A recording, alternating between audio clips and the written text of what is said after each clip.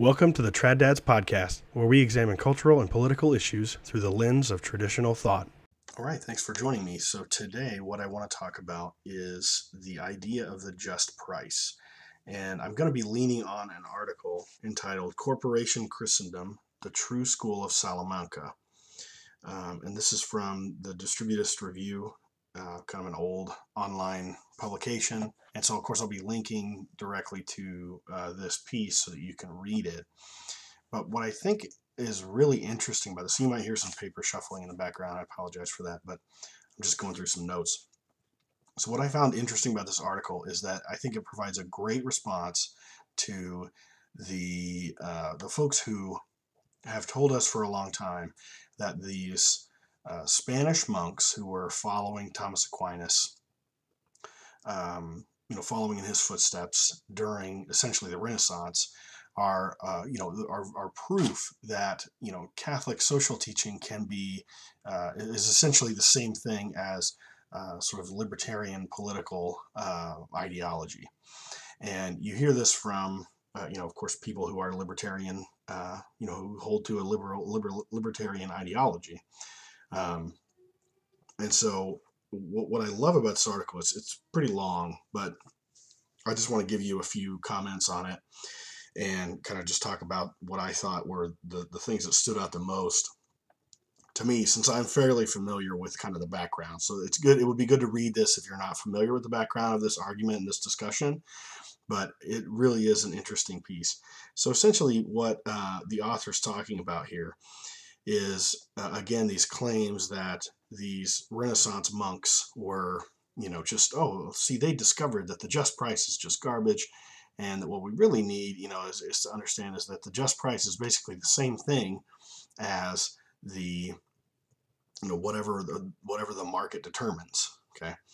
And so first of all, I think there's some value from this article just purely in the recognition that, just because some Renaissance era monk said something doesn't mean that it's, a great interpretation of what Catholic social teaching is, for a couple reasons. So number one, it's not like the Renaissance era was, sort of the height of Catholic thought. It certainly wasn't. It wasn't even anything close to that. The medieval period before the Renaissance was certainly much better in terms of, consistency with the theology of the church in terms of what, social policy and stuff like that. And then as we look forward in time, when we look at something that's a little more applicable to, the institutions and society as it exists today, we can look to the 19th century encyclicals by Leo, Pius XI, and we can read those, and again, do they refer to these Renaissance monks? Of course not. They're referring to, sort of this, mainly to the medieval era, but also to the intervening era, the more faithful and consistent components of, church teaching during the Renaissance and the Enlightenment that were not sort of infected by the Renaissance and the Enlightenment. And so, what I love is that he sort of takes head on this that's almost like argument from authority attitude that you'll get from people referring to, the school of Salamanca, these Renaissance monks. And so he takes on some interesting writings primarily from a chap named de Roover, and just kind of exposes a little bit of the bias and the sort of the strange. So one of the comments that he makes, he talks about how this de Roover guy is saying, like, well, because these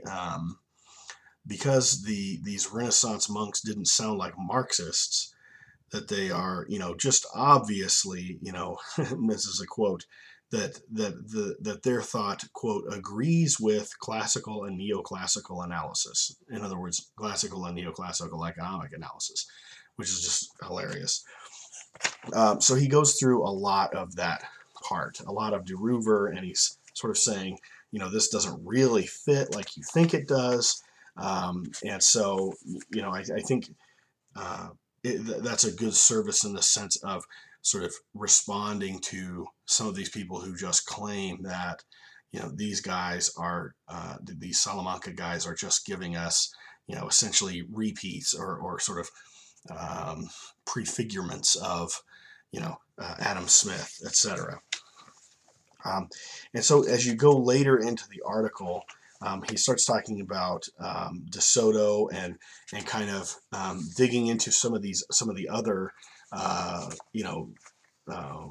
followers of St. Thomas at the time, and discussing what they actually said about the concept of the just price, right? So remember, the just price, just to put a little bit of framework around this in case you're new to this type of thing. The idea of the just price is that some goods should not just be priced in a market, right? So if there's a good that we think is a necessity, then we can't just simply allow people to charge whatever the market will bear, right? Because someone who's in desperate need of this thing, you can come up with a scenario, right? That one of the scenarios that's kind of very realistic these days is if we have some kind of catastrophic event, right, that wipes out an area like a tornado or a hurricane or something like that. Well, we're not justified, say the libertarian types, we're not justified in putting any kind of pricing controls in place because, of course, that messes up supply and demand. Gosh, and then then we wouldn't have market incentives to bring in new goods. And so it's not like they're just saying let people die, but they seem to have this religious commitment to letting markets handle everything. Which to me is just strange. It's like, well, why? I mean, if, sometimes wisdom and management outside of markets can be more effective. And especially when there's a disaster, and they'll point to things like FEMA, and George W. Bush and stuff like that. And it's like, yeah, fine, right, we get it. Like, we can certainly critique, George W. Bush and FEMA on sort of communitarian or subsidiarity type grounds, right? Maybe they should have provided some kind of assistance, but if it's very much direct and getting in the way of local efforts, then it's a problem. So, what we can say, and what the author of this piece does a very good job of, I think, is pulling out discussions by other monks, even at the time, who are talking about things like, okay, well, maybe there are just simply different categories of goods, right? Maybe we have necessities on the one hand, and we have other things that aren't necessary for life on the other hand.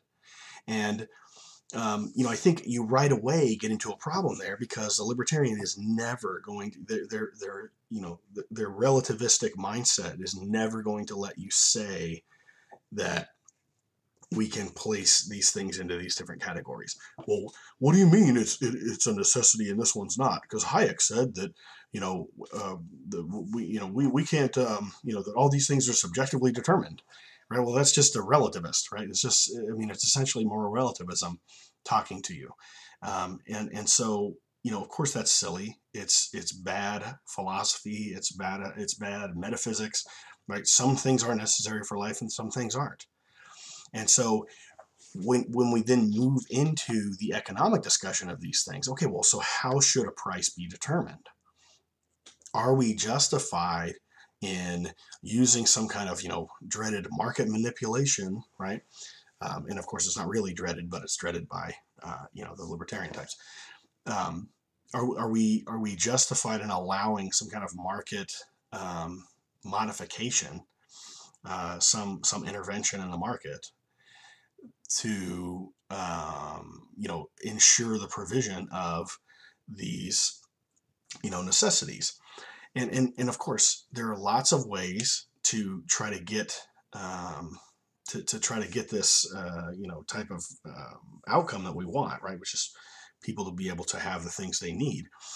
And I think first of all it's important to say that the the left-wing answer is also wrong, right? The left-wing answer is, well, just provide these things through the government, right? Well, that's a violation of subsidiarity, right?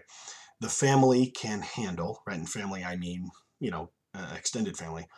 Family can handle provision for basic necessities for itself, and therefore it should. It should not fall to the community or some larger authority in normal circumstances to provide for, a family. That's not the way it should be. Now, if there's an extraordinary circumstance, fine, right? But that should not be the normal way things are done for a family. And so that has implications too, right? So that one of the implications there, and one of the solutions you'll sometimes hear from sort of centrist type libertarians is, well, let's just let the market handle pricing, and then we'll deal with we'll deal with the welfare issues, right? And welfare in the sort of economic theory context of that term, not welfare in the context of just like a policy that gives people money. Although in this case, we're actually kind of talking about the same thing there. And so the proposal is, well, let markets handle prices, right? Don't intervene in markets at all. Let prices set where they are. But then when you find that some people can't afford stuff, just give them money, right? To offset this. And whether, how you do that is, of course, whether that's negative income taxes or something like that. The idea is that you just deal with the income consequences separately from the pricing issues, and that is supposedly more efficient. And of course, stipulated whatever, you can call anything you want efficient, right?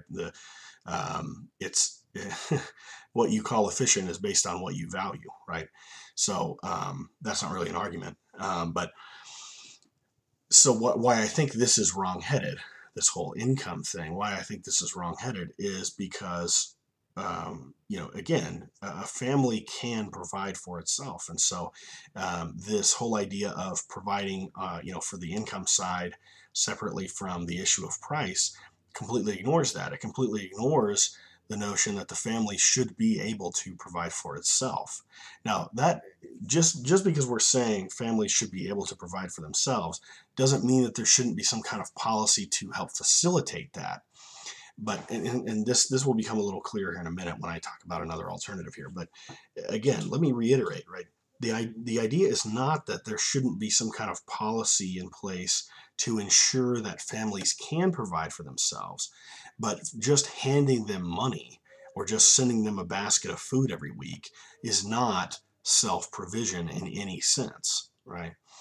So, that is another policy avenue that I think probably should be sort of put to the side.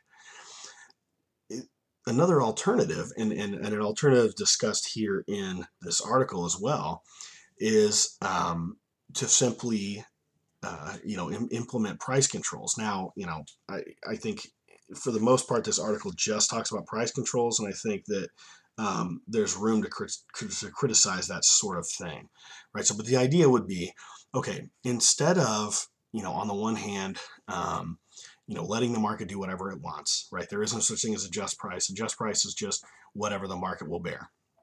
Okay, so we've put that to the side. That cannot be consistent with Catholic social teaching at all. The second one being, well, just let prices do what they want, and then if you have welfare consequences, then give people money, right? So that doesn't work either from a subsidiarity standpoint. So in this case, when the author's talking about price controls, right, and talking about price controls specifically for necessity items, right? So of course we're relying on some wisdom on the part of the people in charge of those. In charge of these policies, the implementation of these policies. Fine. We're always reliant on wisdom, right? We're always reliant on that. I don't want to get into some kind of meta-political discussion, right? That not everything has to become a meta-political discussion. So we're reliant on some kind of wisdom to determine, what those numbers ought to be, or how these price controls ought to be implemented, and for what goods, right? What goods are determined to be a necessity. I mean, we can go to someone to talk about that, right? We can talk to the, you know, we can get advice from different people, right? We can get advice from medical folks. We can get advice from people who work with, you know, those who are poor. We can get advice from the church, right? We can, you know, civil authorities can get advice from a lot of different people to figure that out. Now, the reason why I would say, you know, maybe price controls themselves are not the best thing is because, you know, we do get problems. You know, we do get shortages um, and surpluses. But so I think maybe a slightly better way of dealing with this would be instead of a straight up price control where we just limit the price, you know, either downward or upward, is a subsidy kind of scheme, right? So, and of course, most countries have this thing, right? Most countries subsidize agriculture. Now, sometimes that has really weird effects outside of, you know, the intention, but the intention is to ensure that people have affordable food. Um, and so you have to be cognizant of the limitations of this, but the limitations aren't it never works and it doesn't and it's no good and we just can't do it, right? Which is the libertarian perspective. Um, so I think that rather than just an overt price control, perhaps some kind of subsidy that results in a price that you would be targeting, right? So you're targeting a certain price, and rather than just simply barring people from selling above that price, you just simply manipulate the supply side with subsidies in order to push the price lower. Now, do you do this for everything? Absolutely not, right? And in fact, the author of this article does a great job of, you know, pointing out that you know, this idea of just price just doesn't belong to everything. It is important for some things, and other things that aren't necessities don't need to fall under the sway of a subsidy, right? And so does that now?